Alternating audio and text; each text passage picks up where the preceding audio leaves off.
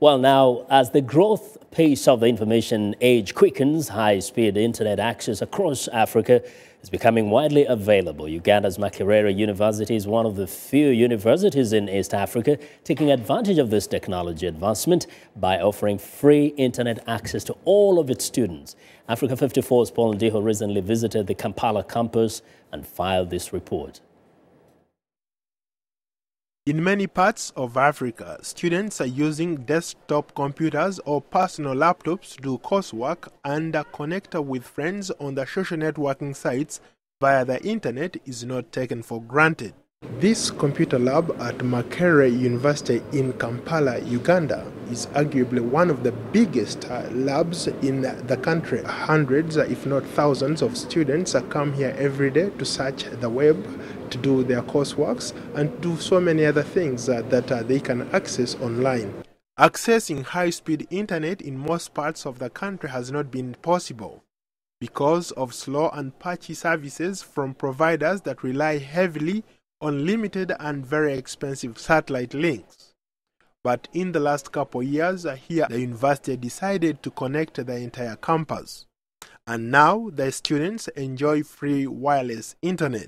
Ochaya Kenneth is pursuing a bachelor's degree in information systems at Makerere's School of Computing and Information Technology. He says the university's decision to connect the whole campus could not have come at a better time. I've decided to give for them this first floor where they can access easy wireless and use internet for working on their projects and also doing studies. This computer lab here has become a hotspot. On average, over 500 students at the university frequent the lab to surf the net because of the free service. They say that it's faster and that it's transforming their way of life and how they communicate with each other. I spoke with 3 software engineering students studying for a test. So most people come here to do their courseworks and assignments and also probably to finish up with their personal work. Come to discuss and complete coursework. The whole fact that you are allowed to talk, so you prefer reading from here than going to the library, you can discuss, you access something on the internet. Free internet also allows students to do a little bit of online business and check out what's happening on the social networking sites. Firstly, I come in the computer lab especially to do my academic stuff, as in to make some research on my work. And secondly, to communicate with my friends on internet. I gain much from the internet here because most of the things are online. So at times I do some online businesses here. But not every student is excited about the free high-speed internet. Some students complain that the networks are too slow and that it takes them forever to log on because of the number of people using the service at any given time.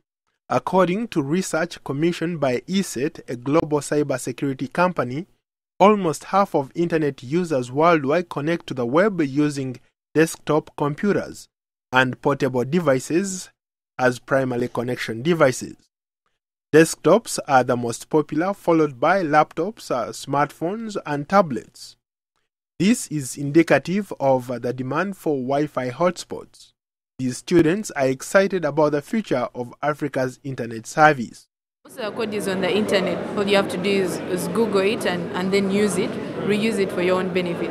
So now if we did not have the internet, trust me, it would be more hectic. The internet is really promising. We get to view other people's code and interpret it in a different way and use it to develop other applications.